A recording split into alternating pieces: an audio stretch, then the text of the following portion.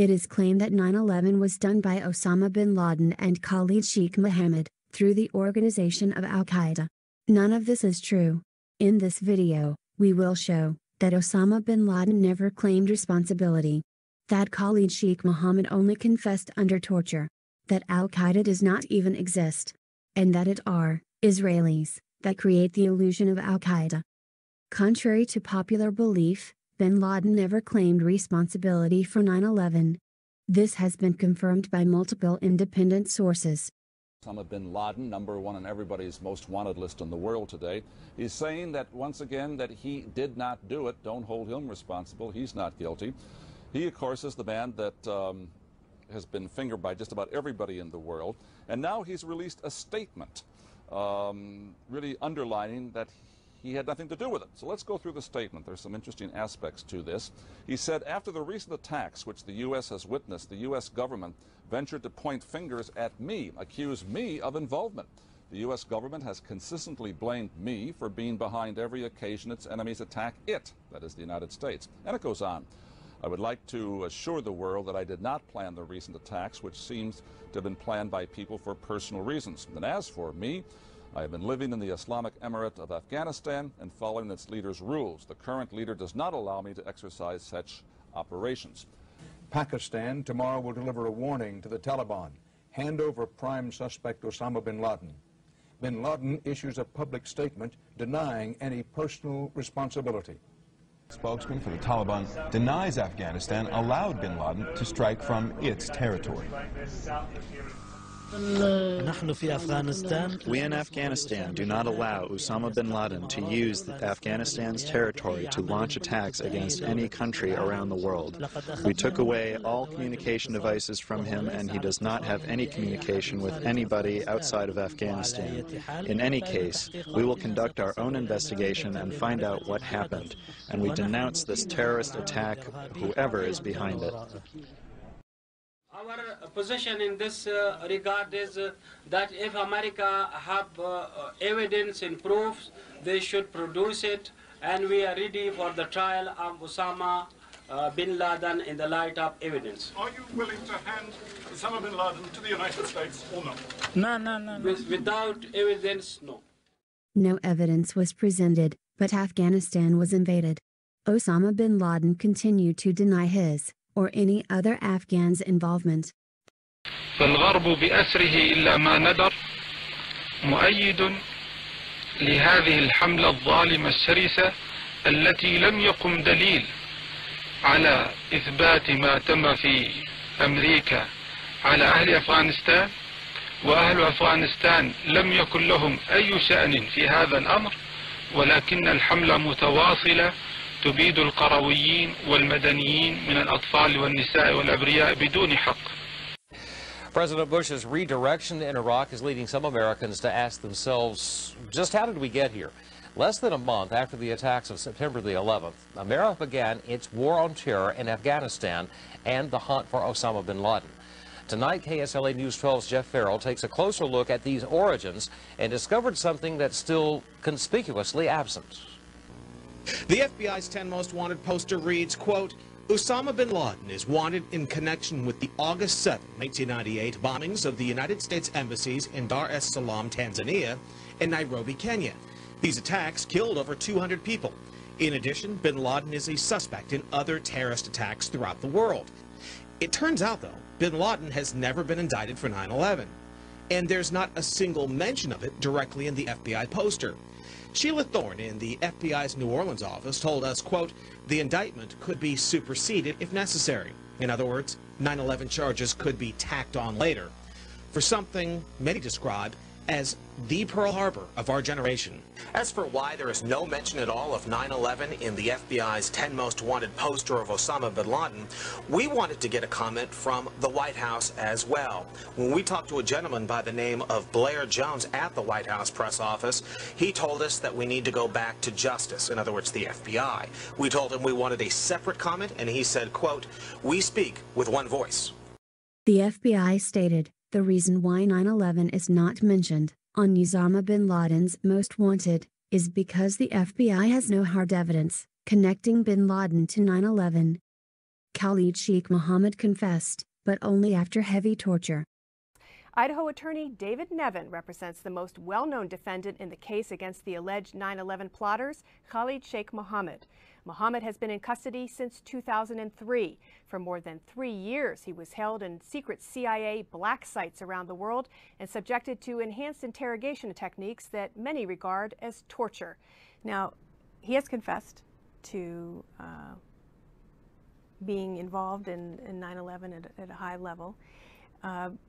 But your contention is that that confession came out under duress, under what we now know are multiple enhanced interrogation techniques that came out in a U.S. Senate report on the issue. Yeah, enhanced interrogation technique is a euphemism for torture. What was done to him is unquestionably torture. The Senate Select Committee on Intelligence's executive summary, which was released last December, concluded that without any doubt. Khalid Sheikh Mohammed was strapped to a board, tilted head down, a cloth placed over his face, and water poured over his mouth to give the sensation of drowning.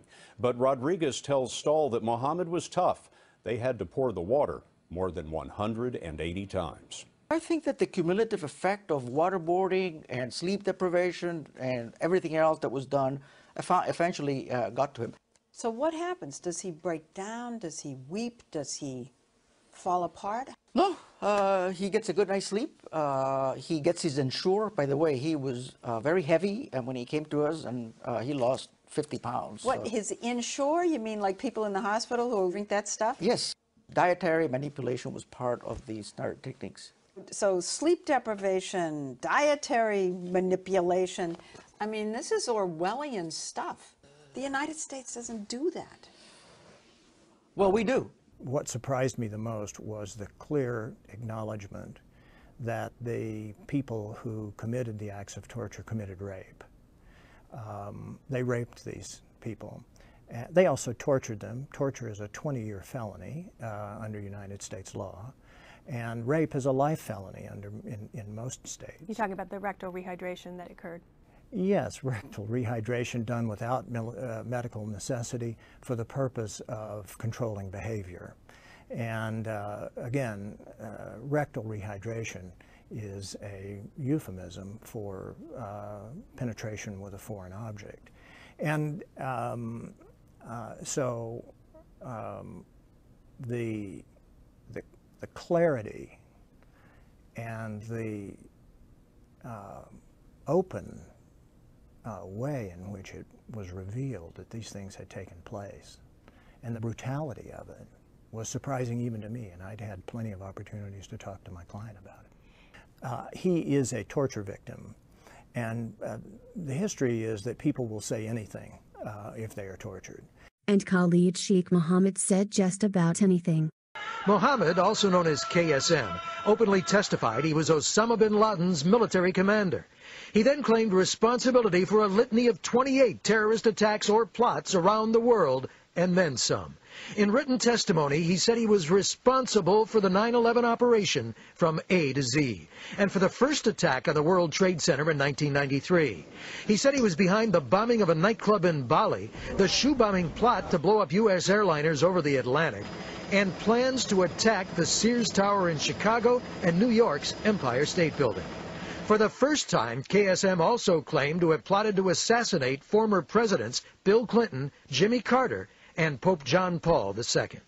His torture was so bad that he wanted to die. The alleged mastermind of the 9/11 attack says he wants the death sentence. Khalid Sheikh Mohammed is being held at the Guantanamo Bay Naval Base in Cuba on war crime charges. During his arraignment Thursday, he was told that he could face the death penalty if he's convicted.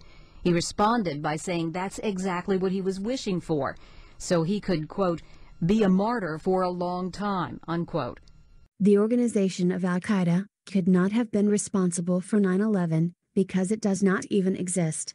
Osama bin Laden denies that Al-Qaeda exists. الآن شيخ أسامة أجهزة الإعلام في كل مكان وأجهزة الاستخبارات أيضا تتحدث عن أنكم تديرون شبكة واسعة جدا واسعة النطاق تنتشر في 40 أو 50 دولة حسب بعض الأقوال، وأن إمكانات تنظيم القاعدة المالية إمكانات ضخمة جدا، وأنتم تستخدمون هذه الإمكانات في كثير مما نفذ من عمليات، وتدعمون حركات إسلامية أو حركات تسمى في أماكن أخرى إرهابية. السؤال الموجه لكم: ما هو مدى ارتباط تنظيم القاعدة، وجود تنظيم القاعدة بشخص أسامة بن لادن؟ الحمد لله. أقول بالنسبة لما ذكرتم وأكرر ما ذكرتم من قبل، أن الأمر لا يخص العبد الفقير ولا يخص تنظيم القاعدة.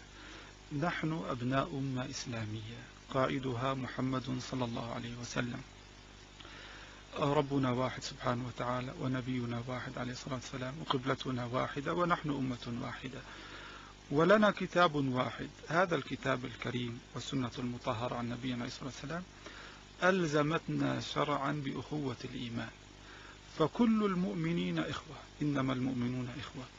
فليس المسألة كما يصورها الغرب أن هناك تنظيم خاص باسم كذا. هذا الاسم قديم جدا ونشأ يعني بدون قصد منا. كان الأخ أبو عبيدة عليه رحمة الله البنشيري كون معسكر لتدريب الشباب للقتال ضد الاتحاد السوفيتي الباغي الغاشم الملحد الإرهابي حقيقة للآمنين.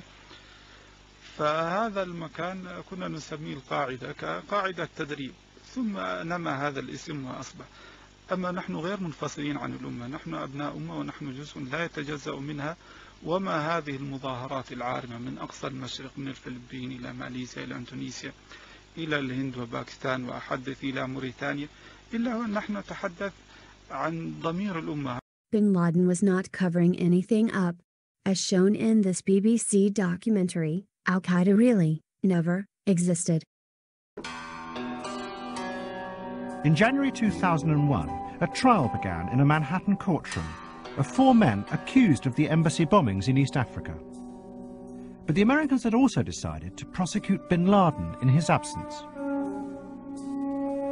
But to do this under American law, the prosecutors needed evidence of a criminal organization, because as with the mafia, that would allow them to prosecute the head of the organization, even if he could not be linked directly to the crime.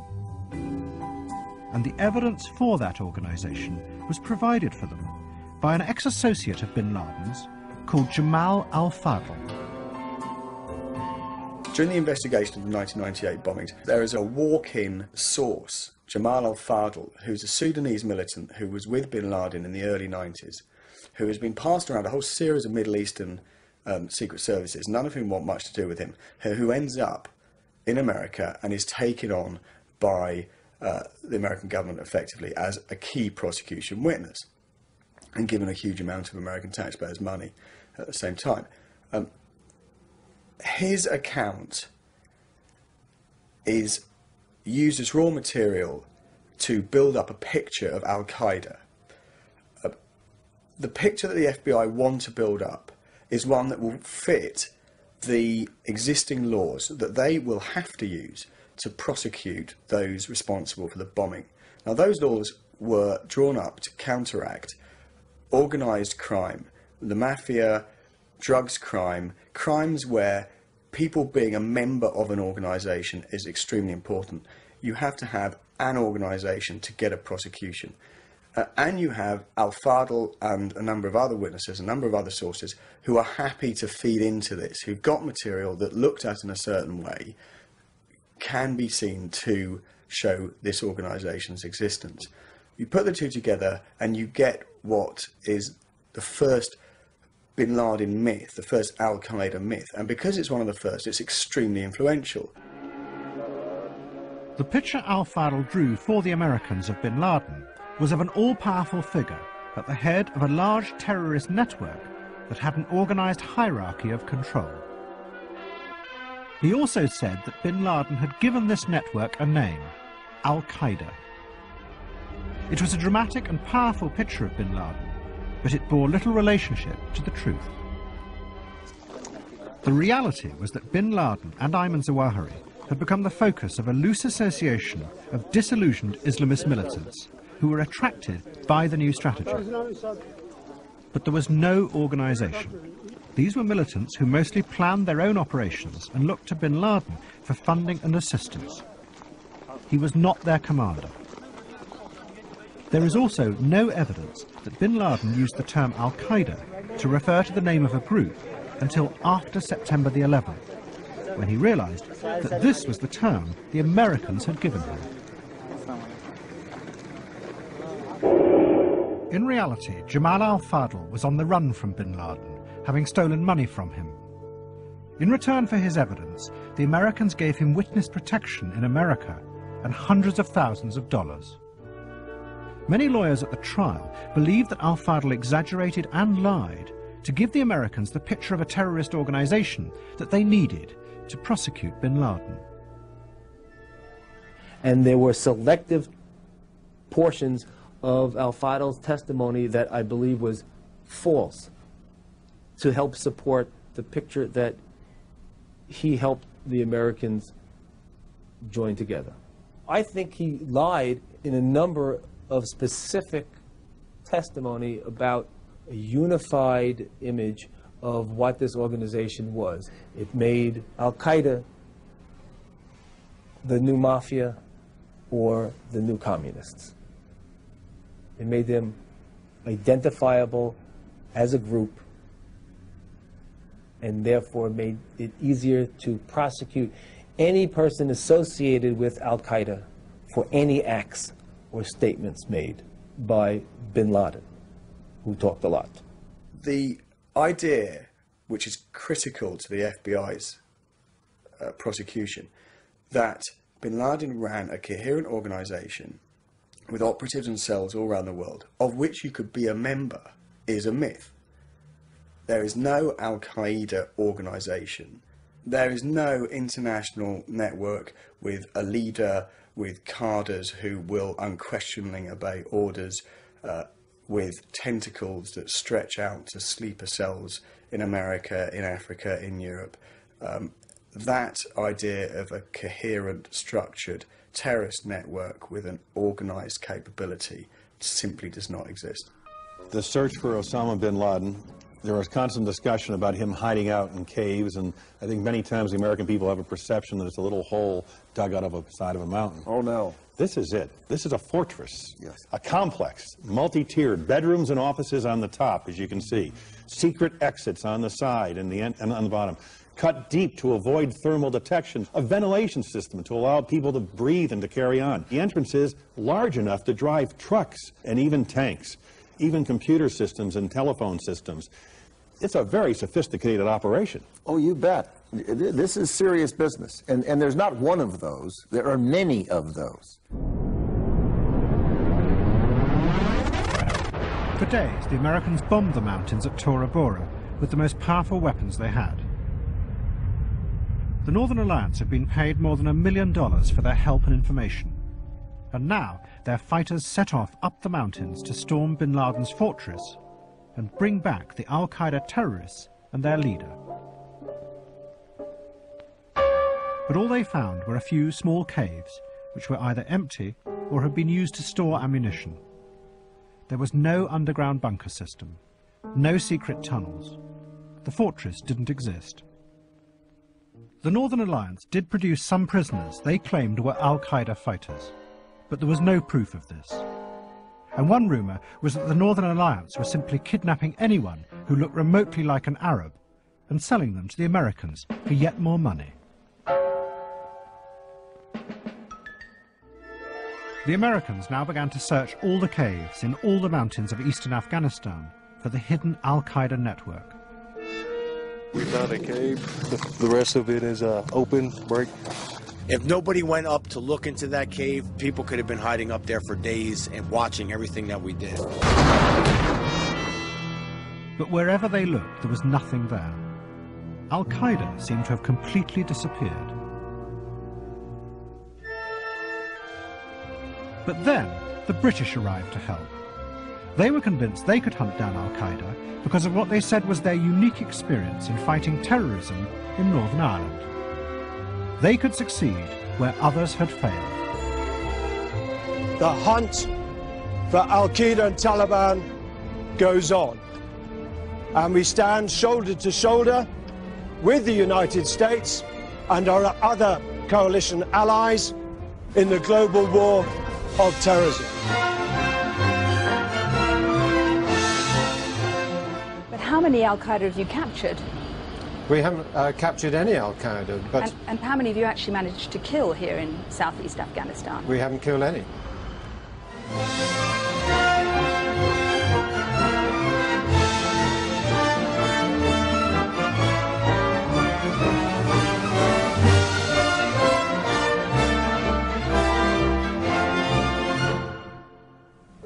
The terrible truth was that there was nothing there, because Al-Qaeda as an organization did not exist. This was confirmed by the former president of Afghanistan, Hamid Karzai. Obviously, Al-Qaeda was the main reason that the Americans said they were going into Afghanistan and not the Taliban. Are you still of the view that Al-Qaeda is more of a myth than a reality? It's what you said last year. You also said you weren't even sure that they existed. Really? Exactly, that's my view today as well. That Al-Qaeda is a myth? It is for me a myth. I have never had a report from any Afghan source on the Al-Qaeda or what they were doing. We don't see them, we cannot visualize them. For us, they don't exist. I've never had a report from our intelligence, I've never had a report from our people, I've never come across them. Did they exist in September the 11th? On September the 11th, 2001, was Al-Qaeda operating in Afghanistan? I have come across the Taliban, I've come across other groups, I've come across the people called, calling themselves different names, different outfits of extremists and terrorists. We have reports about them. I don't know if Al-Qaeda existed, and I don't know if they exist. For me, it's a myth. I have to feel tangible about it before I can say they are there. Do you believe Osama bin Laden carried out the 9/11 attacks in New York and Washington, D.C. and plotted them from Afghanistan? That is what I have heard from our Western friends. That's what the Western media says. There is no doubt that an operation was a terrorist operation was conducted in New York and in Washington. The tragedy of September 11 is a true one. It caused casualties to the American people, to civilians. We condemn it in the strongest possible words, but I can tell you for a fact that that operation was neither conducted from Afghanistan, nor were the Afghan people responsible for that. If Al-Qaeda doesn't exist, why has it been constantly on the news? The mainstream media has three sources for their news about Al-Qaeda: Memory, Cite, and Intel Center. All of these organizations are led by Israelis. And there are clear signs that they not only distribute Al-Qaeda videos, they create them. The president of Memory is Yigal Karmon, who was formerly employed in Israeli intelligence. Memory's co-founder and president, Colonel Yigal Karmon, spent more than 20 years in Israeli intelligence. We only know this because when Memory's website launched in the late 90s, Karmon's military intelligence credentials were a prominent part of his bio. They've since been scrubbed from the site, along with the statement that Memory's research emphasizes the continuing relevance of Zionism to the Jewish people and to the state of Israel. Cite is led by Rita Katz. She has served in the Israeli military. Her father was executed in Iraq as an Israeli spy. Rita Katz is consistently able to obtain videos of Islamic terrorists before they are released. How did your organization obtain the video? Hi, we at CITE have been researching the jihadi threat online for over a decade, follow their steps, monitor their activities, and study their activities online. Anytime Al-Qaeda or ISIS become more and more sophisticated and adopt new technology, we follow that technology and we study their techniques. By doing that, we can predict where they might be uploading the videos online. We actually had that video beforehand and were able to beat them with the release. The CEO of Intel Center is Ben Vinsky, yet another Israeli. They've even begun publishing a magazine on their activities in Afghanistan. These are the kind of things that are very resource intensive. They take computers, they take lots of time, they take people with technical skill. These are not the kinds of things that you would be doing if you were so on the run that you are unable to do anything, to function or to stay informed of what's going on in the world. So we think these are good indicators that if they're able to do all of this, they probably are very able to do planning and to work towards conducting other attacks. Error level analysis shows that the logos of Intel Center and as-Sahab were added simultaneously. This means that Intel Center has the same editors as as-Sahab. As-Sahab is the supposed video production branch of Al-Qaeda. It releases videos in which bin Laden claims responsibility for 9/11 and the bombings in London and Madrid. He acknowledges the existence of Al-Qaeda and calls for a war between Muslims. بينما أن الحقيقة ما ذكرت سابقا أن أحداث منهات كانت ردا على قتل التحالف الأمريكي الإسرائيلي لأهلنا في فلسطين ولبنان، وإنني أنا المسؤول عنها. وكيف تتوقعون رد فعلنا ولو رأيتم ما فعل حليفكم الأمريكي مع أعوانه في شمال أفغانستان من حشر للآلاف من الطالبان في الحاويات التجارية كما يحشر الساردين وإغلاقها عليهم إلى أن يموتوا أو يقذفوهم في النهر، لتفهمتم أسباب الأحداث الدامية في مدريد ولندن. فموقفكم هذا مع بعض المظالم الأخرى هو الذي دفعنا للقيام بأحداث 11، فضلا عن أنكم قد دمرتم معسكرات القاعدة وقتلتم بعض أفرادها وأسرتم آخرين معظمهم من باكستان.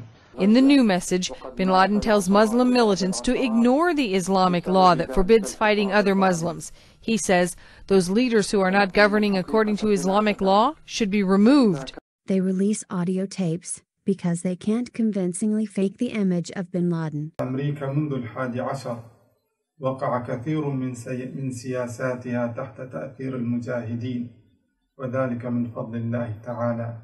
فكان من ذلك أن عرف الناس حقيقتها فازدادت سمعتها سوءا وكسرت هيبتها عالميا وتم استنزافها اقتصاديا، وإن تقاطعت مصالحنا مع مصالح الشركات الكبرى وكذلك مع المحافظين الجدد مع اختلاف النوايا. This is the real bin Laden. Look at his body language, his shoulders, his hands, his face, his facial expression and his graying beard. There is no way that this is the real bin Laden. As-Sahab is led by Adam Perlman, yet another Jew. Listen to a terrorist threatening his own country. The streets of America shall run red with blood. He was a suburban California kid, a lover of heavy metal, who became one of the most wanted men on the planet. The grandson of a Jewish doctor, Adam Perlman morphed into Adam Gadon, the American mouthpiece of Al-Qaeda. September 11th demonstrated that America is not invincible. Love nothing better than the heat of battle, the echo of explosions, and slitting the throats of the infidels. Southern California-raised Adam Gadon is infamous for these hate-filled rants made while he was Minister of Propaganda for Al-Qaeda. Gadon's videos were polished and sophisticated. Inside Edition has learned that he picked up professional TV skills working on a cable show produced by his aunt. I encouraged him to help on my television show. Inside Edition interviewed the aunt, Nancy Perlman, in 2004. She told us 15-year-old Gadon also co-hosted her Emmy-nominated show, Eco News. I'm Adam Gadon. O you who believe, fight the unbelievers who are closest in proximity to you, and let them find harshness in you, and know that Allah is with those who fear Him. This is the golden, once-in-a-lifetime opportunity to reap the rewards of jihad and martyrdom we have been waiting for. So, unsheathe your sharpened sword and rush. And why should we target their military only? Because to do otherwise would violate the precepts of that idol, that false god called international law, which, as we've conclusively shown, they themselves violate? No, thanks. We have our own law, the law of God. As you start to make your plans, you shouldn't make the mistake of thinking that military bases are the only high-value targets in America and the West. On the contrary, We should look for targets which epitomize Western decadence, depravity, immorality, and atheism. Muslims in the West have to remember that they are perfectly placed to play an important and decisive part in the jihad against the Zionists and Crusaders, and to do major damage to the enemies of Islam, waging war on their religion, sacred places, and things, and brethren. This is a golden opportunity and a blessing from Allah subhanahu wa ta'ala. And the way to show one's appreciation and thanks for this blessing is to rush to discharge one's duty to his ummah and fight on its behalf with everything at his disposal. And in the West, you've got a lot at your disposal. Let's take America as an example. America is absolutely awash with easily obtainable firearms. You can go down to a gun show at the local convention center and come away with a fully automatic assault rifle without a background check and most likely without having to show an identification card. So what are you waiting for? But whatever you do, don't wait for tomorrow to do what can be done today. And don't wait for others to do what you can do yourself. And Adam Perlman isn't the only Jew pretending to be an Islamic terrorist. Here in New York, there's a small group of radical Muslims rejoicing in the carnage. They call themselves the Revolution Muslim. Today on their website, they called the alleged shooter, Major Hassan, an officer and a gentleman. They said, quote, "We love you." At the same time, they called the slain soldiers terrorists who are in, quote, eternal hellfire. These men are radicals, but they are also Americans, believe it or not, who praise Osama bin Laden and celebrate the 9/11 attacks. So what's so extraordinary is that we found them out in broad daylight, out on the streets of New York, trying to spread their message just a few feet from a peaceful American mosque. These are the brothers of Revolution Muslim. We tell you Muslims to rise up. They are recruiting just outside New York's 96th Street Mosque. The Quran commands that you disavow and make hatred and enmity between democracy, between nationalism, between secularism, and that you see Obama as the enemy he really is, that you see the United States as the enemy it really is. Youssef al-Khattab, a Jew who lived in Israel and abruptly converted to Islam, and Yunus Abdullah Muhammad, also a convert, both born and raised in the United States, a country whose way of life they say they hate. And if you are not a Muslim, they count you as a disbeliever. Their mission? To terrorize you. We're commanded to terrorize the disbelievers. And this is a religion, like I said. Commanded to terrorize the disbelievers? The Quran says very clearly in the Arabic language, Turhibuna. This means terrorize them. It's a command from Allah. So you're commanded. It's to terrorize them. In separate and disturbing interviews, both look to one man as the true living model of Islam, Osama bin Laden. I love Osama bin Laden. Wallahi, I love him like I can't begin to tell you, because I haven't seen that he's really done anything wrong from the Sharia. I love him like more than I love myself. It is that jihadist version of Islam which allows them to conclude the killing of American soldiers overseas is justified, that the attack of 9/11 was also justified, and that an attack on almost any American is justified. Their words for Israel aren't as harsh. So you would like Israel to be bombed, Jews to... Well, I think that's... Do you think that's a rational comeback? I'm asking you. The mosques have tried to prevent that kind of hatred from being preached by calling police. But there is little police or even the FBI can do to stop these radicalizers.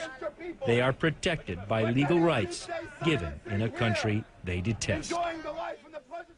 So later this afternoon, we expect to learn more about what happens now with the young Jacksonville man arrested last week, accused of helping plan an attack at a September 11th memorial ceremony last Friday. The FBI says that Joshua Goldberg thought he was communicating with a Muslim extremist when he encouraged the informant to add rat poison, they say, to shrapnel to make the bomb more lethal. Agents also say the 20-year-old claimed credit online for the attack in Texas at an event where cartoon drawings of the Prophet Muhammad would be on display.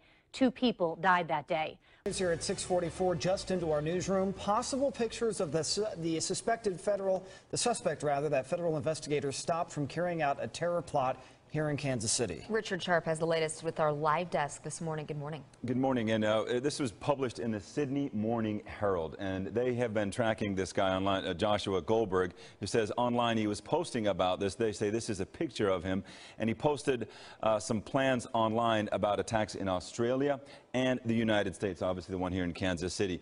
He posted these pictures of the bomb in a pressure cooker, and they're saying inside there's 2 pounds of gunpowder inside. The article says that he's been planning this for a while, and goes on to have some of the details that we've been reporting all morning long. But kind of interesting, not only pictures of the suspect here in this federal case, but also pictures of the bomb. The paper says he was planning attacks in Australia and here in America. Patrick? Thank you for the update, Richard. And yeah, as we've been telling you, FBI agents have prevented a terror attack here in Kansas City. And as Richard said, the Florida man's scheme included exploding pressure cooker bombs during Sunday's firefighters' memorial stair climb. As for motive, Goldberg told undercover informants that he was upset there hadn't been any recent terror attacks in the United States. These people play both sides. They simultaneously pretend to be the avengers of the Muslim world and the defenders of Western civilization. But in reality, they serve no one but themselves.